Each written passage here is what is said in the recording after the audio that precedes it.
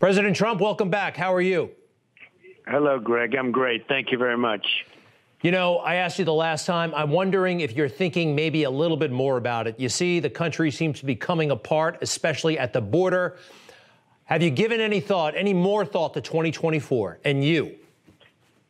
Well, they're destroying our country. No, I haven't, because it's a long time away, unfortunately. But they're destroying our country. And, you know, look, we just can't let these things continue to happen. The border, whether it's the border or energy independence. Look at what's happening with energy. Gasoline prices are going up like nobody thought would be possible. They were going down. They were at a level that they'd never seen before, and now they're going up.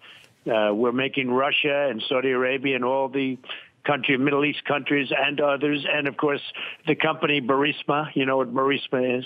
We're making them rich, and we're becoming less and less energy independent. And within 3 or 4 months, we won't be energy independent. It's a very, very sad thing. And then the border, you look at that; it's incredible to watch. You know, Joe Biden has not yet visited the border. He said he might get there at some point today. You saw him take that terrible tumble on Friday. I was surprised. He went down not once, not twice, but 3 times. Almost no mention of it. I know that they gave you a hard time once when you walked a little bit slowly.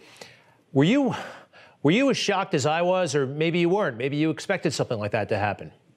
I expected it. Actually, when I went down the ramp at West Point, which was like a sheet of ice with no railing, no nothing, great planning, I wanted to go inch by inch, because the last thing I wanted to do is take a tumble like Biden did.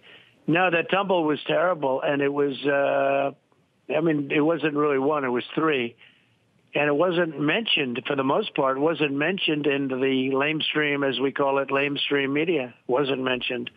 It's terrible. It's like the whole thing is incredible. There's no longer freedom of the press.